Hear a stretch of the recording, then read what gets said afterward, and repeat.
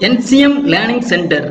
Good morning friends. In this video, we are going to discuss about the GATE 2022 Instrumentation Exam questions and solutions from circuit theory subjects. This content is common for electrical, ECE and instrumentation students. In the GATE 2022 Instrumentation Exam questions from circuit theory subjects, totally 3 questions are asked. The 3 questions are 2-mark questions. The first question is from the resonance circuit concepts. Already we discussed the resonance concepts. Before solving this question, just refer the resonance concepts. Series resonance and parallel resonance. If you refer that video, definitely you can solve these questions. Okay. The second questions. The second questions from power factor calculations. AC circuit analysis. Full AC circuit analysis concepts are also already discussed. So just refer the AC circuit analysis concepts. 7 parts videos already given in the AC circuit analysis. So go through the full concepts, these 7 parts. If you refer these 7 parts from AC circuit analysis, you can solve any questions from the AC circuit analysis concepts. Okay. I think this is this power factor calculations from part 5. Okay. If you refer the part 5 video, you can solve the power factor calculations for given circuits. Okay. Next. Question 3. From basic mesh and node analysis concepts. Basic mesh node analysis concepts also we discussed. Okay. Now we will solve the first questions. This is the series RLC circuits because R0, L0, C0 are contained in series. We go to find the quality factor for the circuits. The objective of the question is find the quality factor for the series RLC circuits. Okay. We know that for series RLC circuits, the quality factor formula Q is equal to omega naught into L by R. Omega naught means angular frequency in radian per seconds. L means inductance, R means resistance.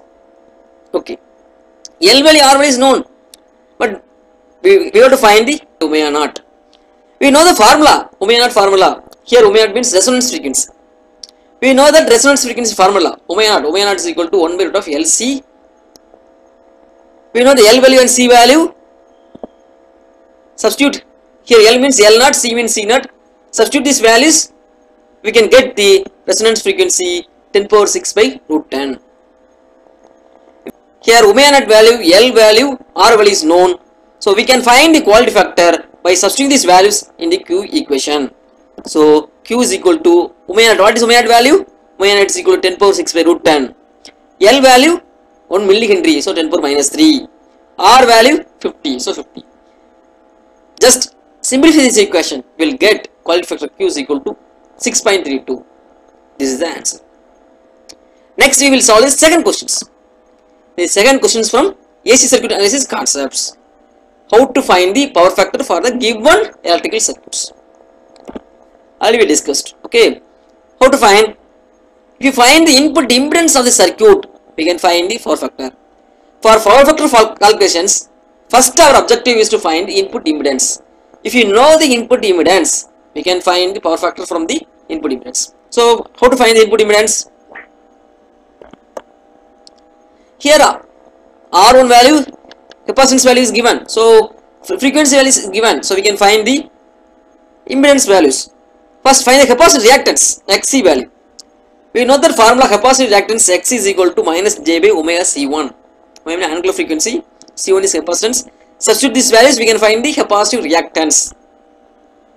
If you know the capacitive reactance, inductive reactance, then only we can find the input impedance. So substitute here, omega means 2 by F. The relations between angular frequency and linear frequency, omega is equal to 2 by F. Because here linear frequency is given in hertz. If it is given in hertz, that is linear frequency, F. If it is given in radian per second, that is angular frequency, omega. Okay, here linear frequency is given, so omega is equal to 2 by F. Okay, substitute this value. Here 2 by F value 50, capacitance value 100 by the micrometer 10 power minus 6.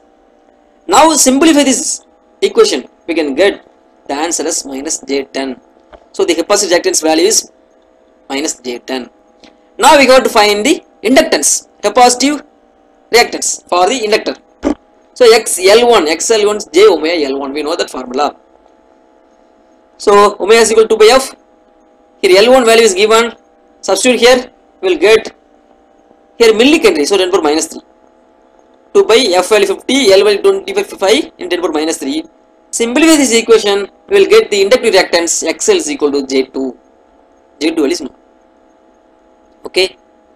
Now find the input impedance. First, the R1 and C1 is in parallel. That means R1 and XC1, capacitor reactance, are in parallel. R1 and XC1 are parallel. If two commands are parallel, what is the formula? R1 R2 by R1 plus R2, total impedance. So total resistance here. So RT1 is equal to R1 into XC1 by R1 plus XC1. Instead of R2 here XC1. Okay. Substitute these values. R1 value, R1 is equal to, what is the value of R1? R1 is equal to 20. What is the value of XC1 minus J10? So we will get minus 200J. Here R1 value 20. XC value J10 minus J10. So we will get this. Now the total impedance RT1, L1 and R2 are in series. So they are in series. RT1, L1, R1 are all in series. So what is the formula? If the compounds are contained in series, the resultant will be additive. So we will get Zn is equal to RT1 plus R2 plus XL2. Substitute this value.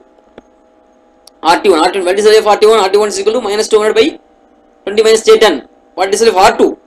R2 means 4 ohm. So 4 ohm. What is the value of XL2? XL2 value is J2. Now simplify this equation. We will get this. Further simplify. We will get Zn is equal to minus 20J plus 10 by 2 minus J.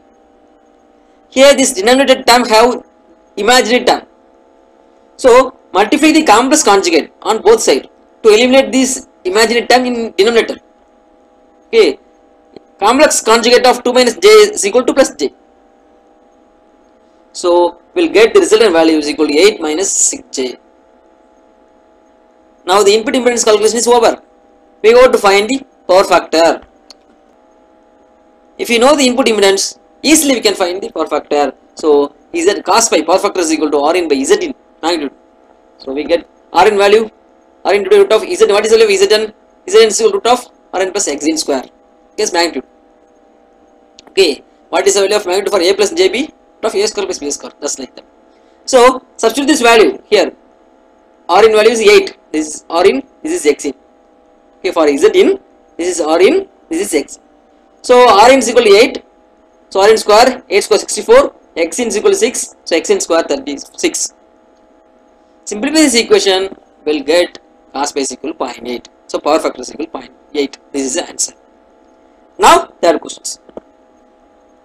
Third questions from basic mesh and node analysis concepts. The object of the question is we got to find the I3 in the circuit B. But here R0 is unknown value. We can find the R0 unknown value from circuit A. So from first step we got to find the R0 value from the circuit A. Then substitute this R0 value in the circuit B, find the I3. Okay. We may use not any one method, mesh analysis and node analysis, but node analysis is easier because number of node is 2, number of mesh is 3. Okay. So node analysis better. Use node analysis for circuit A.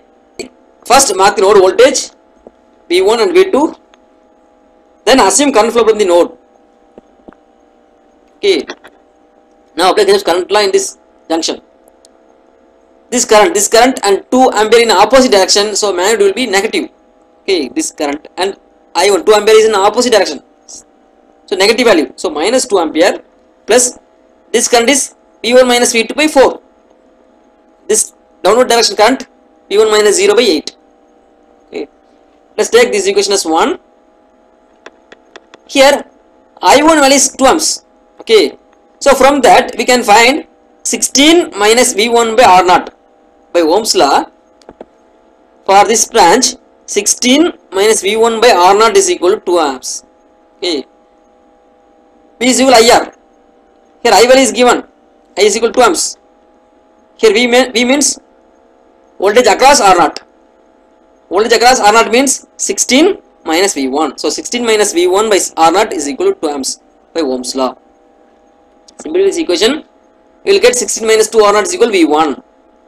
Next, let us take this equation as 2. Then use this branch. Here use Ohm's law in this branch. Here I2 value is given. So 8 ohm and R0 are contained in series.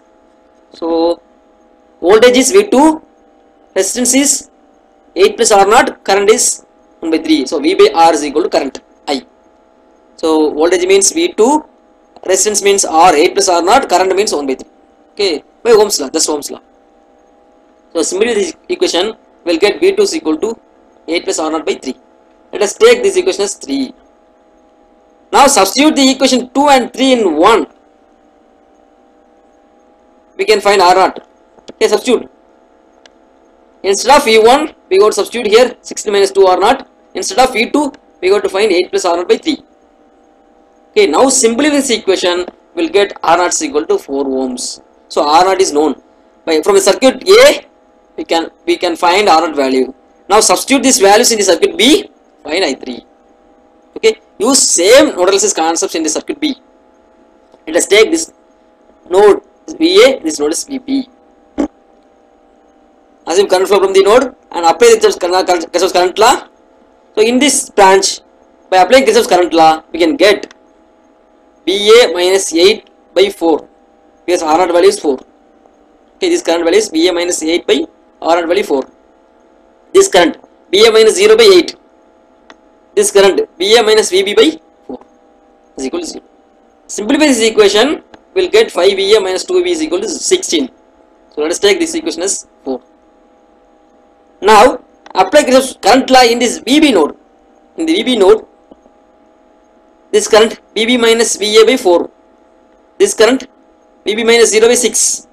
This current VB minus 48 divided by 8 plus R0 value 4. 8 and R0 are connected in series. So we will get 8 plus 4, 6, 12. Okay, because R0 value is 4. Okay, now simplify this equation, we will get minus 3 VA plus 6 VB is equal to 16. Let us take this equation as 5. Now solve this equation 4 and 5, we will get VA value is equal to 8 volt. Now we can find I3 value. No need to find VB, but our objective is to find the I3. So if you know the VA value, we can find I3 value. So here, what is the value of I3? By Ohm's law, I3 is equal to 8 minus VA by R0. Here VA value 8. So 8 minus A by R0. So we will get 0. 0 amps.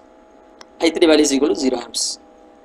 In the part 1 videos, we discussed the GATE 2022 electrical engineering questions and solutions from the circuit theory.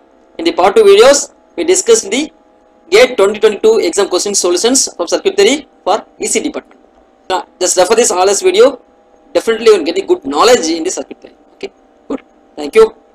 Visit our website www.ncmlearningcenter.com. You can get the video materials for GATE, IES, ISRO and other competitive examinations. Then PDF materials, PDF book materials prepared for NCM Learning Center. If you use this material, definitely you can get the good marks in the competitive examinations. Then you can get the test series. Join our WhatsApp group, NCM Learning Center WhatsApp group. That link is attached in the description box of the video. Join in our group. If you have any doubts related to the discussion, just post in the WhatsApp group. You can get the solutions. Okay, good. Thank you. Thanks for watching. Click the subscribe button and click the bell icon for notification. Like, comment and share.